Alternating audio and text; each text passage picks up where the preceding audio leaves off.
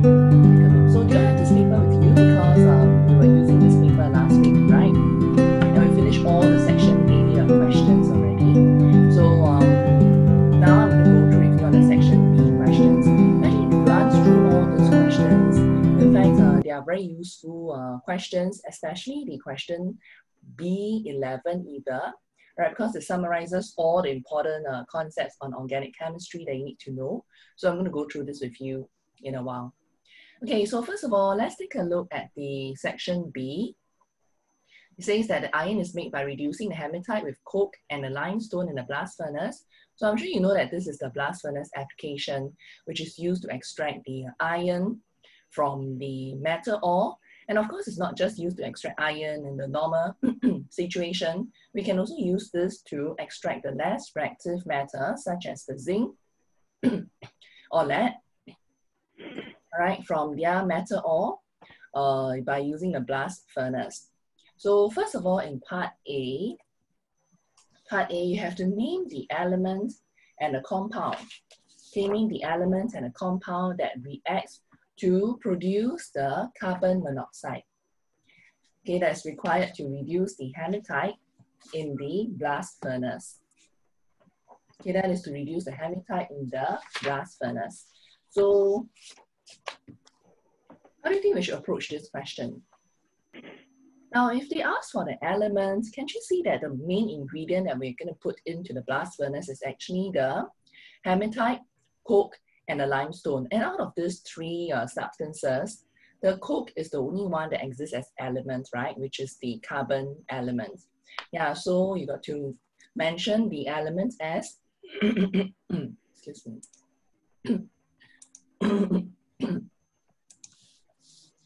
as the carbon. All right, now do not write it as coke because coke is actually a common name and it's one type of the carbon element. All right, so since they have specifically asked you for the element, you got to identify this as carbon. Then what about the compound? So for the compound, out of this compound, you can see that the limestone and also the hematite, they are compounds, right? Okay, so and the compound which reacts to produce the carbon monoxide. So what is that compound that reacts to produce the carbon monoxide? Remember the first two reactions where we have the carbon to react with oxygen, it will form the carbon dioxide, right? Okay, and then in the second reaction, the carbon dioxide reacts with more carbon or more coke to form the carbon monoxide. So to answer these questions on the compound, in fact, that should be carbon dioxide. You understand this part? All right, okay, so let's run through the first two reactions. The first two reactions on the blast furnace application. So we have the carbon, all right, that is the coke that reacts with oxygen, O2, to produce the carbon dioxide. Okay, so that is the step number one. So we continue to add in more coke. Or continue to add in more coke to react with the carbon dioxide. So that it will produce the carbon monoxide. Okay, you're going to balance the equation. All right, so now it's balanced. And the purpose of doing this, right, is to get the carbon monoxide, which is used as a reducing agent. All right, that has to be used as a reducing agent to extract the iron from the hematite. But why can't we introduce carbon monoxide straight into the blast furnace? Is because carbon monoxide is actually a very toxic gas. All right, so it's not easy to handle, and then it may even cause this air pollution to the surrounding if you were to directly introduce carbon monoxide into the blast furnace. All right, so that's why we make the carbon monoxide within the blast furnace to minimize the environmental pollution, right? And also minimize the risk since it is a dangerous gas. So you can see that the compound that reacts with this carbon element, which is the coke, is actually the carbon dioxide to produce the carbon monoxide so as to reduce the hematite in the blast furnace. Got it? Okay, so you may see that all these limestones and hematite, they are also compounds, but the question has specifically asked you for the compound that reacts to produce carbon monoxide, not to extract the iron. So that's why compound should be carbon dioxide. Any question for this? Okay, all right, so let's move on. Okay, so for part B, we have to construct the chemical equation, including the state symbols for the reduction of the hematite by carbon monoxide. Right, so how do we construct this equation, including the state symbols? So very simple, we have the 3 moles of the carbon monoxide, right, which is in a gaseous state, to react with 1 mole of the iron 3 oxide that is in a solid state. And then it produces 2 moles of the iron. Now remember, the iron that is produced is in the molten state, and therefore it should be a liquid. And then there are 3 moles of carbon dioxide, which is a gas. So this is a very important equation that represents the extraction of the iron from the hematite in the blast furnace. So do remember this. Okay, and what about part C? Explain why waste gas contains sulfur dioxide and oxides of nitrogen. Now, first we know that the sulfur dioxide is produced is because in the coal, when we burn the coal for energy, this coal contains the sulfur. All right, so you're going to say that the sulfur that's present in the ore, all right, which is the ore that we have extracted from the ground, will react with oxygen, the furnace, to form sulfur dioxide. Okay, so that is one of the reasons why the sulfur is present in as in the sulfur dioxide will be formed when we burn this this ore. Okay, now what about the oxides of nitrogen? This is interesting. How come there's nitrogen oxides or oxides of nitrogen? Any idea? See, would you like to give a try? The nitrogen gas reacts with the oxygen. Yeah, and then what is the main reason for it to react with the oxygen? Where does the nitrogen comes from? Air. Yeah, it comes from the surrounding air, right? But what is the main reason for it to react with the oxygen? Now, you see, we don't get oxides of nitrogen under normal situation in our atmosphere, right? Yeah, even though there are oxygen and nitrogen gases present in the atmosphere. But how come in this situation, there are oxides of nitrogen that's formed? Very high temperature. That's right. Okay, so the high temperature is the set of keywords that you need to mention on why oxides of nitrogen are produced in this application, right? Because if you just mention that it is due to the reaction between oxygen and nitrogen from the surrounding air, then how come we do not get this oxides of nitrogen in our atmosphere? Yeah, so a few set of keywords to be used in answering these questions. So you're going to say that the high temperature, the high temperature in the furnace encourages the nitrogen and oxygen from the surrounding air to react to form oxides of nitrogen.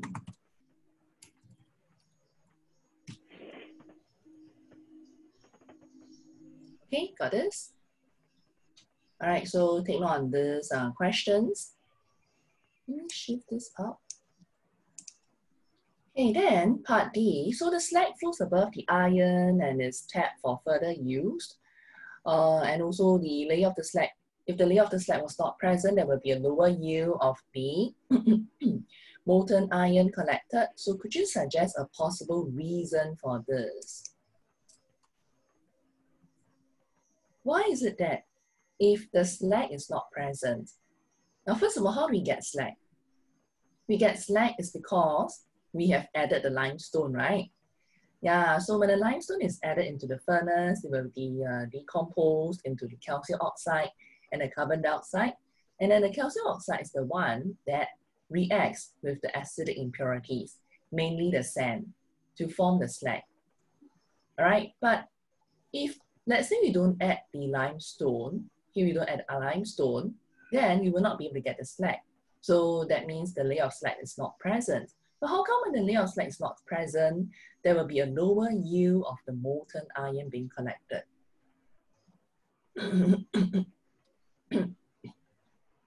Jianyu, would you like to give a try? Not as pure. Not that pure. Ah, almost there. Very good. You can't get pure iron. So what will happen to the iron?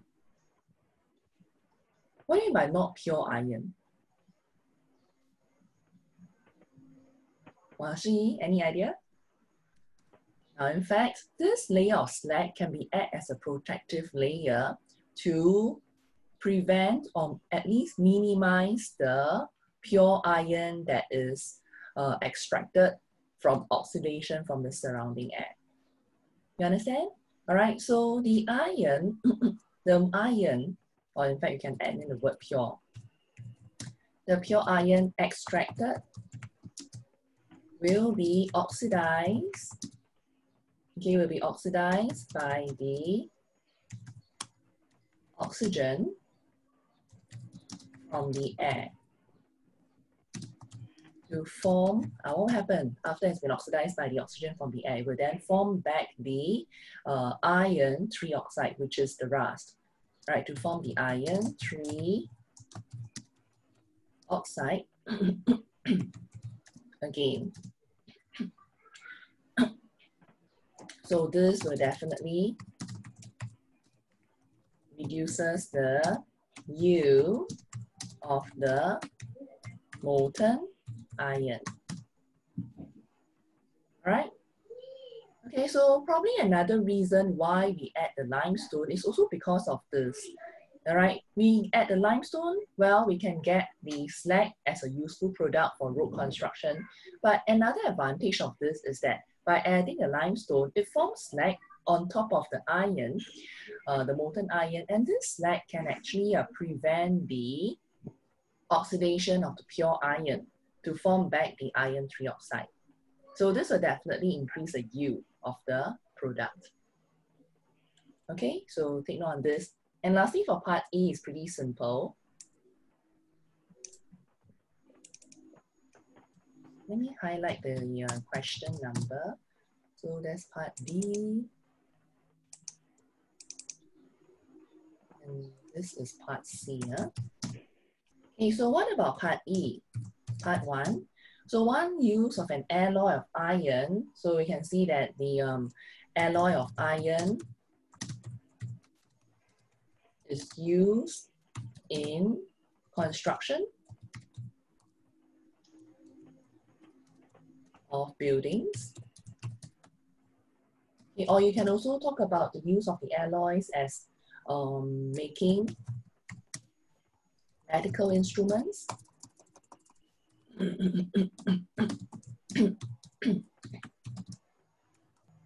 Okay, making the medical instruments. All right, so there are many other answers, but these are the few answers that you can use. Okay, then what about part 2? So one reason why pure iron is not suitable for the use name above, well, because you know that the pure iron is very soft. Okay, pure iron is very soft due to the regular arrangement of the iron atoms,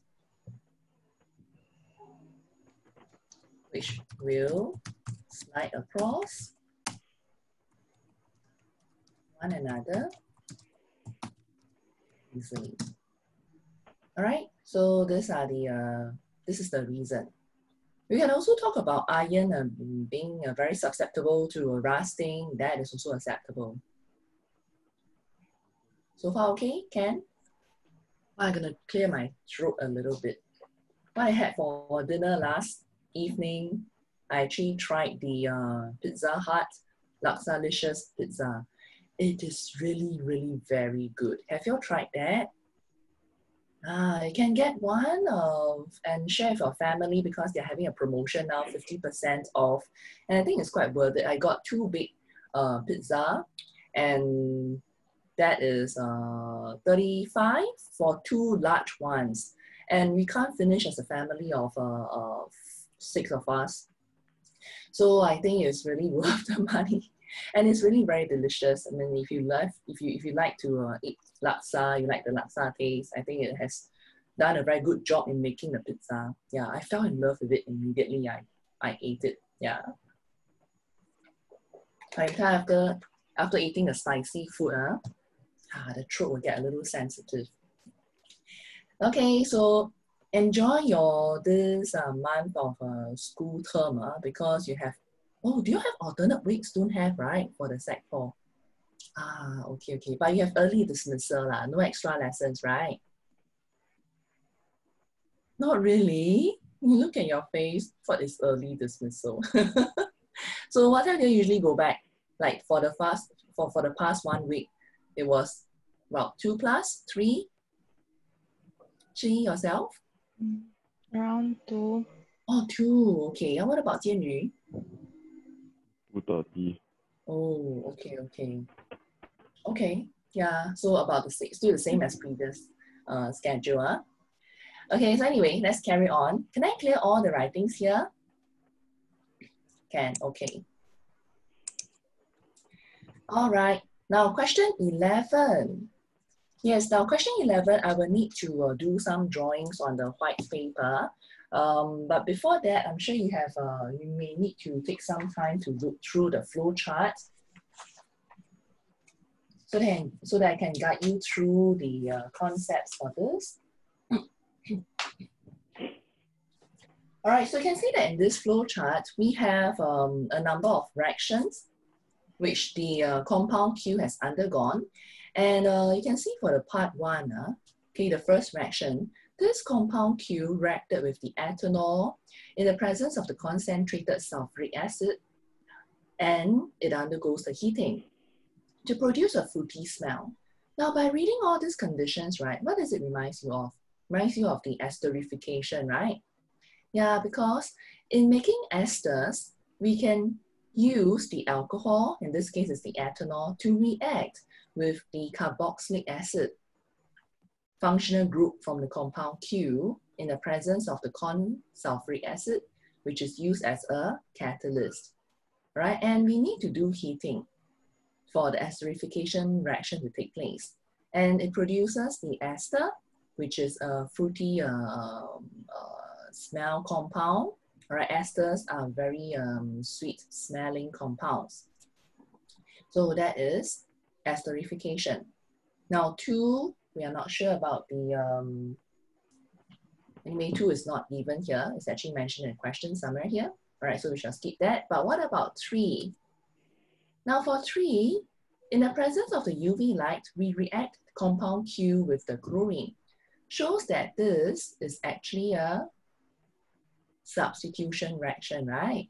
Meaning that only the alkane functional group in this compound Q can undergo this reaction. Okay, then 4, it reacted with the metal magnesium. So what does it remind you of? Metal reactions with the carboxylic acid functional group. Okay, because metal and acid can react to form a salt and the hydrogen gas. And lastly, you have this polymer. Okay, so I'm going to use these questions to highlight to you on the concepts of polymers. All right, the polymerization. Okay, so that is a summary of all these reactions with the compound Q in part A, B, 11, part A. How do we draw the structural formulae or the formula of the compound, organic compound that's formed in the reaction 1? And that is this, esterification.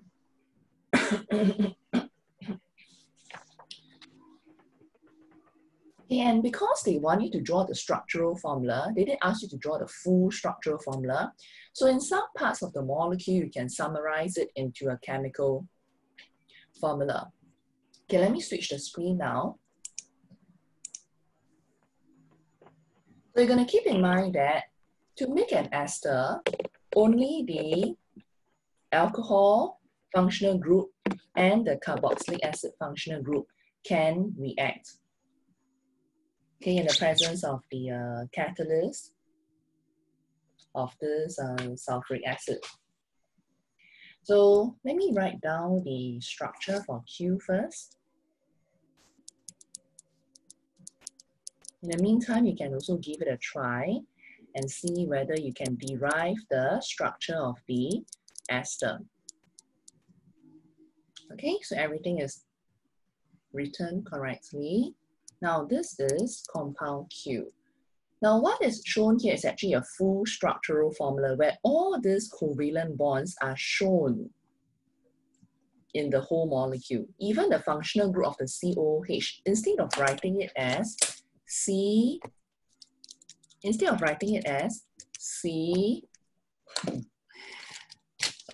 okay, let's see.